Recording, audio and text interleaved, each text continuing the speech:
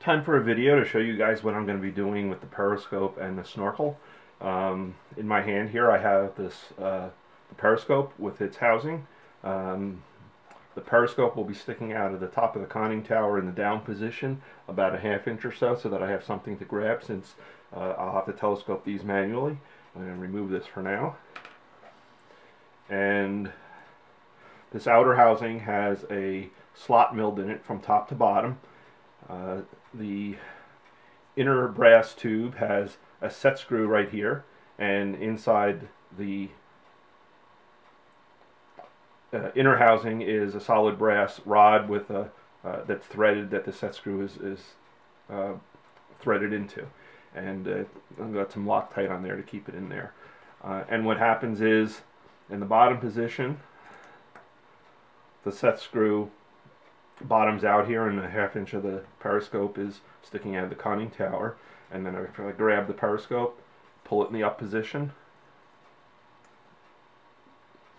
it tops off at the top of the slot, and then I rotate it 90 degrees, and it's hard to see, and I'll have some pictures in the post after this video. It locks down, it drops down about an eighth of an inch and locks the periscope in the up position. So in order to put the periscope back down, just lift it up a little bit, rotate it, and it'll drop down. The snorkel is the same way. There's a snorkel sits in the tube like this. Don't need that for now. There's an inner tube and an outer tube. The outer tube has a slot milled into it also. At the top of it, again, there's a this pin mechanism that sticks out. You when you want to raise the snorkel and keep it in the up position, you just slide the snorkel all the way up, rotate it 90 degrees, and it'll drop down. And this pin mechanism, this pin thing, whatever you want to call it, has another purpose as well. If you notice, there's two slots. There's a slot, auxiliary slot, milled in from the main slot, which this fits into, and that's about a ½ inch from the bottom.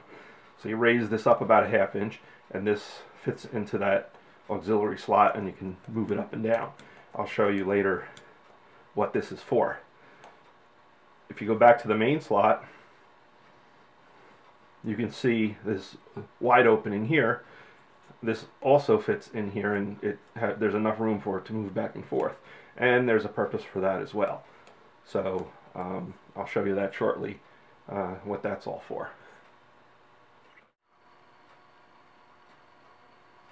So now we have to put this all together and see how it works. You can see this is, I have the two housings mounted in the conning tower. Here's the periscope, here's the snorkel, and this is how high they'll sit while they're in the retracted position. I'm going to take them off for now because they're just sitting in there.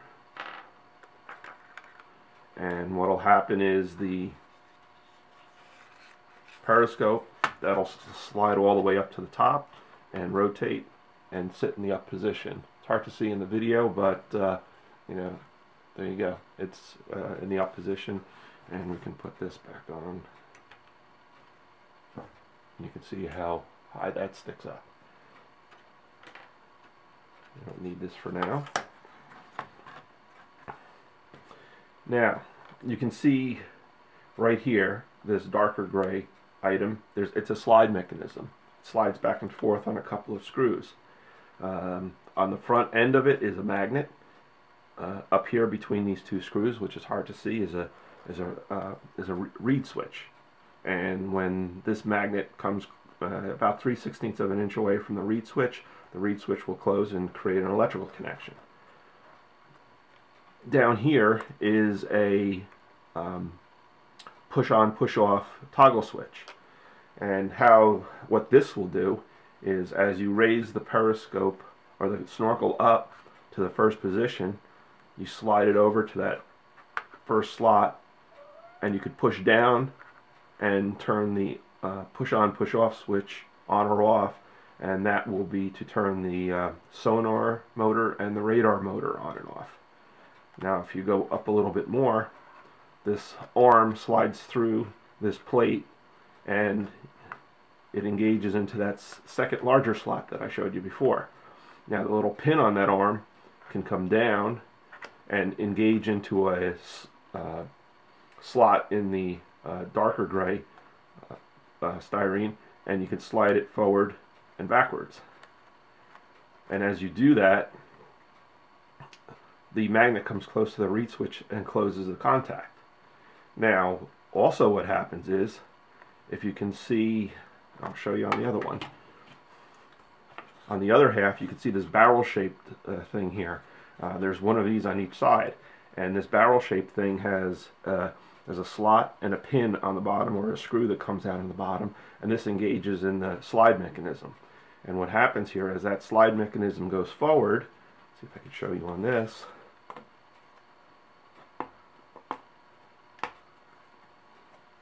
As that slide mechanism goes forward,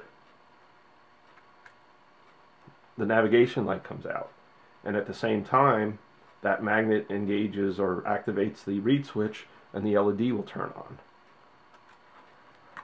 So if I put this away,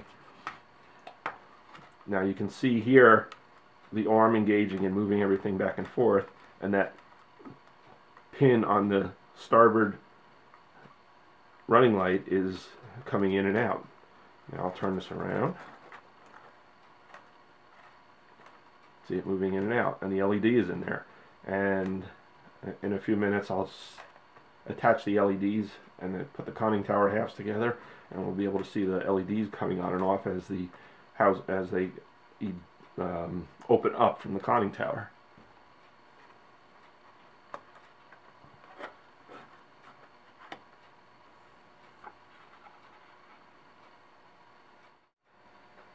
At this point you can see I have the conning tower halves together, and I have some wires hooked up over here temporarily. What I'm going to show you now is with the halves together, I'll be able to rotate the snorkel tube, and the navigation lights, the port and starboard navigation light, will come out from each side. Just a little bit of a slide and that pops out. Here's the other one.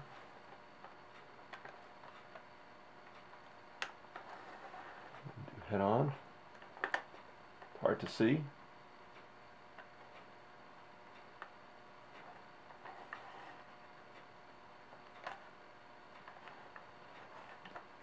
And now, since I only have the port light working, give it a little power, and as that pops out, the LED comes on.